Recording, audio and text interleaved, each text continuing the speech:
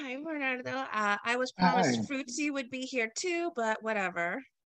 I think she got some duty with her beautiful little daughter, so she's taking care of some stuff right now. But yeah, Okay, I'm gonna be happy I'll to allow it. I'm gonna be happy to answer for her. So I feel like this season is darker and your hair is longer. Come season two, would you categorize that as well? yeah, I mean not now. I had to do some changes for another gig, but yeah, I like the new color and I like the new tone. Even though we are in the same world, but yeah, I think even in the visual language, I think that the change is great. Was that something you guys consciously did when you and Julio and Anna and Cassandra came together to talk about what was going to happen for season two? Did you focus on kind of going a little bit darker, but still having the Espookys comedy that we've come to love? I don't know how like this came, I think, or organically or naturally, because in one hand we changed the director for the second season, and I think that this adds a new, different language in many ways. And I think naturally, from the first season to the second season, for the writers, Julia and Anna, they decide to start exploring the personal journey of each character. So I think that every personal journey tends to be darker and a tiny bit more dramatic, maybe. Well, this season, Ronaldo is haunted by the death of a beauty queen, Karina. Is it her death, or is it her specifically that seems to be something that he can't let go of? I think it's a very funny mystery for me because I like to think that Ronaldo is having these hallucinations, but at the same time, I think that Karina found another spooky team to build her character and all the things she wears to do these apparitions. But yeah, for me, it's a mystery how she come to my house and how she made it through to go to the supermarket to talk to me. And at the end, I discovered that it's not a ghost. This season, I think the hijinks gets even better as well. We see you having to put up first with a new roommate, and then later two more roommates. Uh, talk about the lack of sleep what Ronaldo is getting, and the fact that he continually is kind enough to open his doors to people that walk all over him. Yeah, he needs to deal with his uh, inability to like mark his limits and to ask for his needings. You know, I think that Ronaldo will discover in this season how this habit he have to be more aware and to be more worried about the other people needings and well-being. I think he will discover that is not the way. I mean, it's good to be taking care of the people you love around, but at some point you will need to think about yourself too. And I think that for Ronaldo, it's a great lesson that uh, he will get to the end of the season two. I have to say, one of my favorite moments was seeing you dressed as Bibis. And what was your first reaction when you read that you would have to be in a giant egg dressed as this monster? Uh, and then, uh, you know, what was your first reaction to that? And then talk about having to actually do it. We cracked when we were at the HBO headquarters having this reading with all the team and the producers. And when we came to that part, I wasn't reading the script yet, And when we get to that part, everybody in the room was just laughing. And I was laughing, but I was like, why Ronaldo have to do always the most ridiculous gigs because nobody around want to do it. But yeah, no, I was so happy when I saw that the character, like, because we have this great and amazing talented production designer and the makeup artist. They are great. So I was really curious about how was Vivis gonna look. And when I saw the actual Vivis, we were in a very, very hot summer in Chile with this hot humidity hot weather. And I was like, okay, I'm gonna need to go inside that.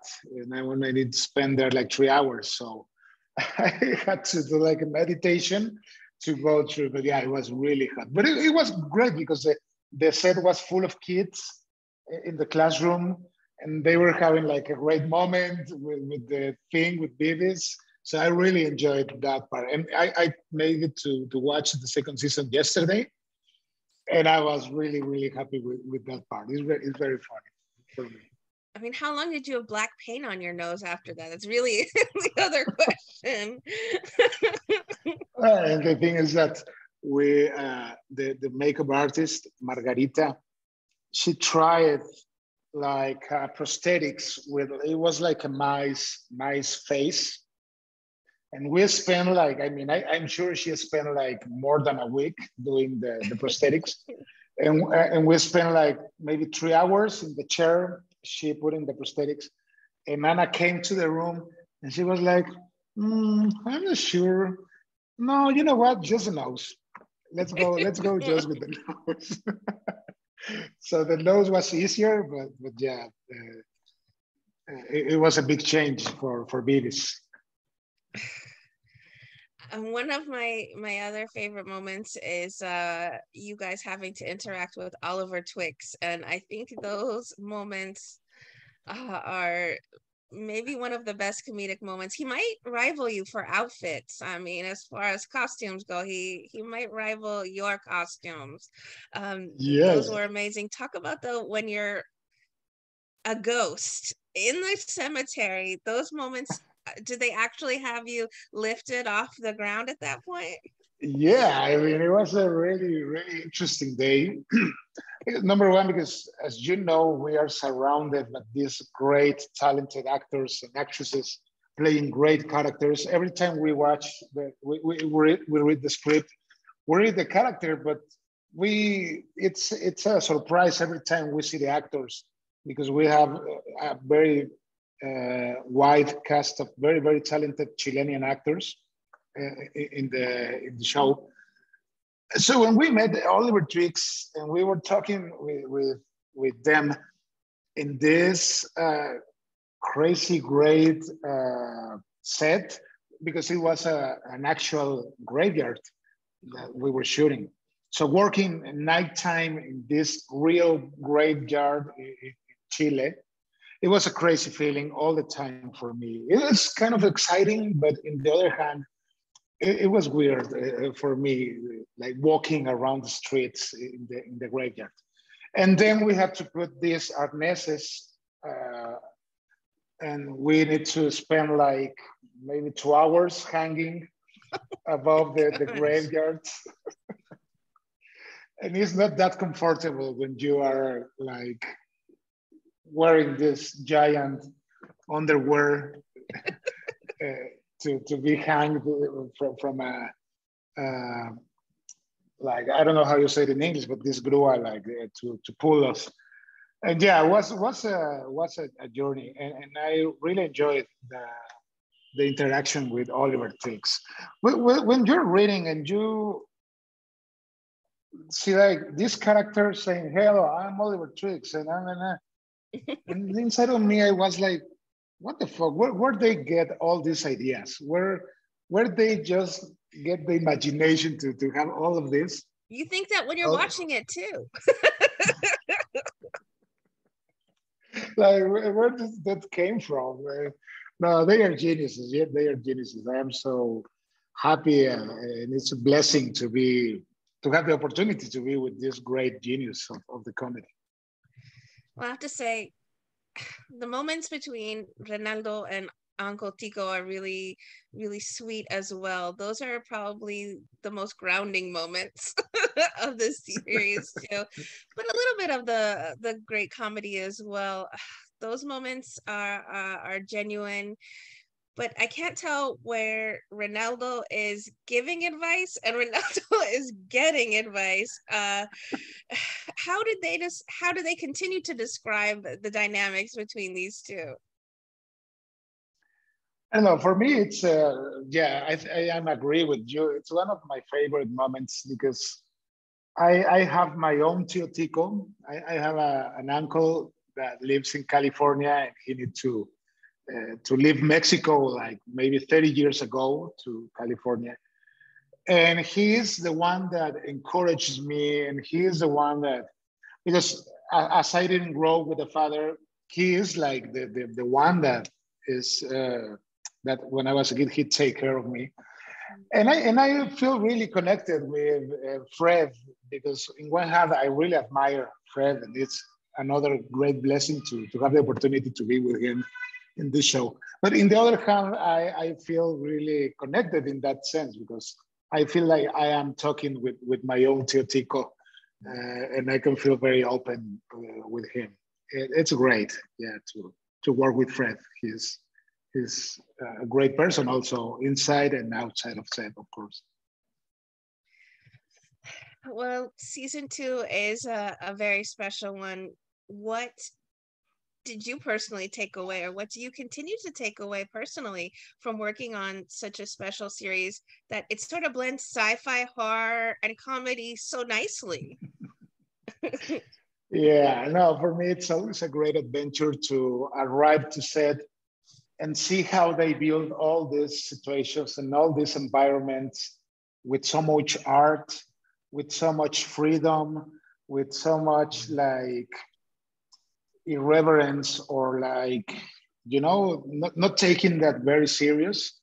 And they can go very deep in many ways of meaning for in terms of diversity, in terms of how we like react to situations that in the normal life it would take very serious, how we can approach in a very different way, more in a more joyful way through the show. Because for me it's very relieving to watch.